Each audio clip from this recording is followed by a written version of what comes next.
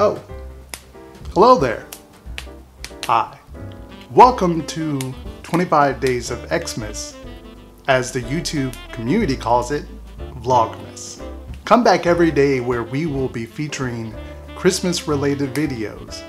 And on today's movie review, we are going to talk about the very classic Christmas movie everyone voted for over the sequel. Not sure why, but we are doing Home Alone. Stay tuned, we'll be right back.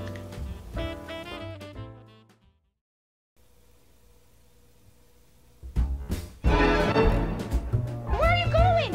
We're gonna miss the plane! When the McAllister family left on their Christmas vacation, Did we miss the plane? No, you just made it. Yeah! they forgot one small thing.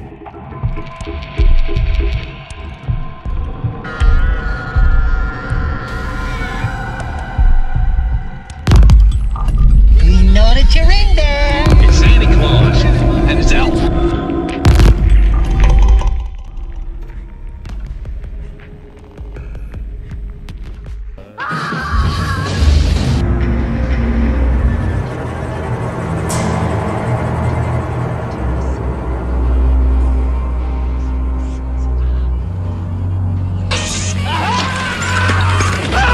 Where are you, you little creep?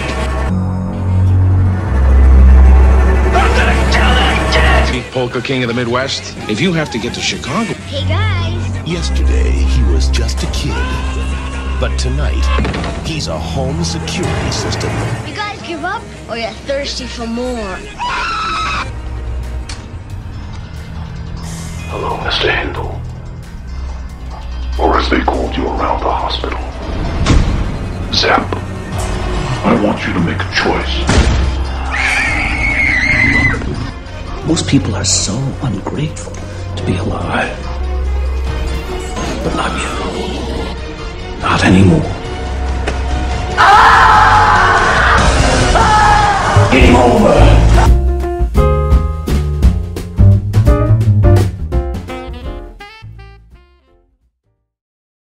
Alright, for every movie review, at least for 25 Days of Xmas or Vlogmas, we're going to try to keep them very bite-sized, very short. So 5 minutes on the clock, please. And bam, let's get to it.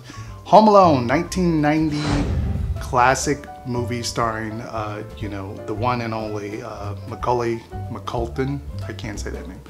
Macaulay Culkin. I think I got it right. I think so. Anyway, he stars as young Kevin, pretty much an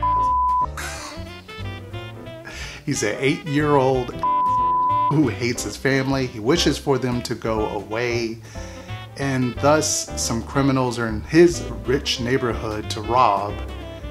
And there's some antics that goes on in this movie. Now, it's obviously written by John Hughes, who's, known for so many properties. I'm not even going to get involved in that.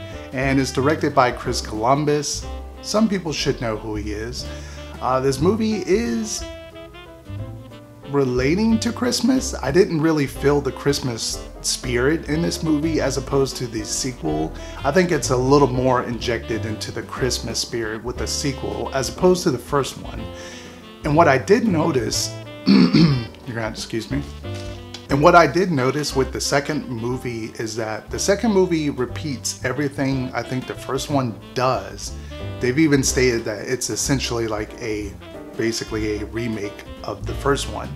It does everything on a bigger scale, so that's why I think I like the second one more than this one. I mean, there's nothing like seeing New York in the 90s Christmas time. Like, that's just quintessential, Christmas joy right there. Unless you're somewhere like, I don't know, Idaho, where it snows and maybe you have Christmas trees and stuff like that.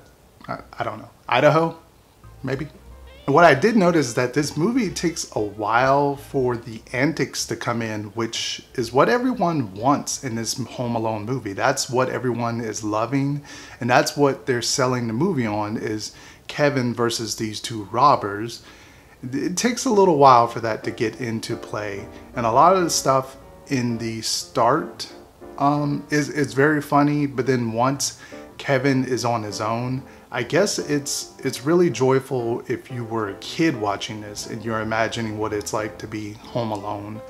But if you're kind of a grown adult, you're kind of looking at Kevin like you're basically dumb. And there's a lot of little things in this movie where it's like he couldn't go to a neighbor, he couldn't ask for anybody to help. There are some running gags in here that are hilarious, like everybody's knocking over the I don't know, the statue out in front of the house. That part is really funny. There's a lot of stuff, like I said, later on when it gets to him versus the two robbers, that is basically the highlight of this movie. Now, Christmas wise, like I said, there's some music in here, there's some messages of love and joy, and obviously with Kevin and his family, but it's repeated in the second one, and I think it's overall better because his family is jerks in this one to him, so I don't see why we should feel any grievance for Kevin to be with his family, because they're pretty rude to him and he's pretty rude to them, so it's kind of like two negatives.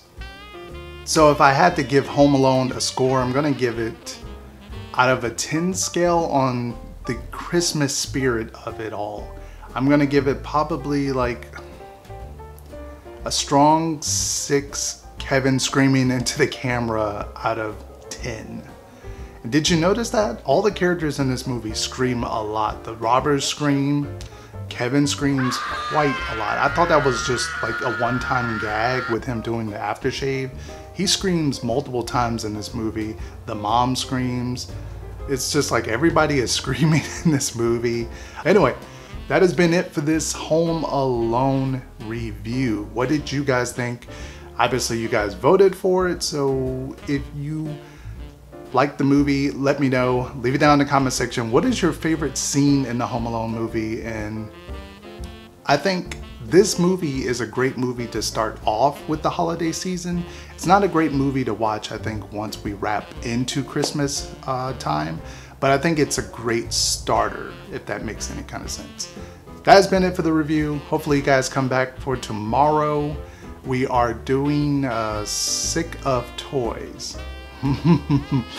Yeah, you're gonna want to tune in for that one. All right, guys. Adios. Good night. Happy holidays.